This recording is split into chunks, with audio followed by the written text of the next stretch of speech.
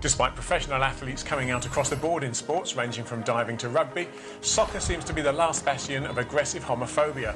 LGBT players are staying firmly in the closet until after they retire. English football player Justin Fashanu was the first to come out as gay while still in the game back in 1990, killing his career and ultimately costing him his life to suicide, casting a long shadow that still prevents professional players coming out even today. Over 2 decades of silence followed, with no one willing to risk their careers or suffer the abuse of fans by coming out, until Swedish player Anton Hysén came out in an interview with Offside Magazine in 2011. All I've heard from family and friends and all around the country is just really positive. In 2013, US player Robbie came out while playing for Leeds United in the UK and then duly retired, before returning to the sport a few months later to play for Los Angeles Galaxy, being feted by President Obama for his courage. You've also inspired a whole lot of folks here and around the world, and we are very proud of you. So where's Robbie?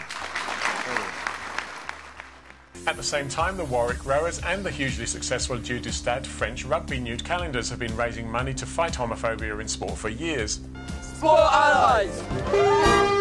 Over the past few years, football bosses have been actively engaged in supporting closeted players and coaching the fans on the terraces, alongside advocacy group Stonewall, to prime the sport ready for its first major league outing. We want the government to support high-profile campaigns like the Rainbow Laces campaign to make sport everyone's game. In 2017, Stonewall's Rainbow Laces campaign was launched, signing up all the English Premier League clubs and the Scottish League clubs in a show of unified support for equality and to fight homophobia. I can't change that I look like a Teenage Mutant Ninja Turtle. I can't change that I'm gorgeous. But together we can change the game. Players are lacing up to kick homophobia out of football. Use hashtag Rainbow Laces to get involved and show your support. The clubs changed their logos on social media to support the campaign, and teams wore the distinct rainbow laces during games, which also saw Wembley Stadium lit up in rainbow colours, and the FIFA 17 video game offered a rainbow kit to download for digital players. Team Pride, which coordinates the Rainbow Laces campaign, is comprised of a consortium of 10 companies, including Sky Sports, Barclays, O2, eBay and Adidas.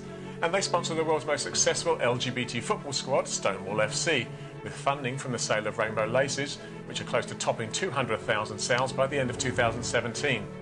With attitudes toward LGBT people in sport changing dramatically in recent years, it's only a matter of time before football sees its first out gay professional player, with corporate sponsors champing at the bit to sign them up, a far cry from the days when coming out was professional suicide. Well, that's all from us for this week. Don't forget to catch our daily bulletins throughout the week at Pinksixty News.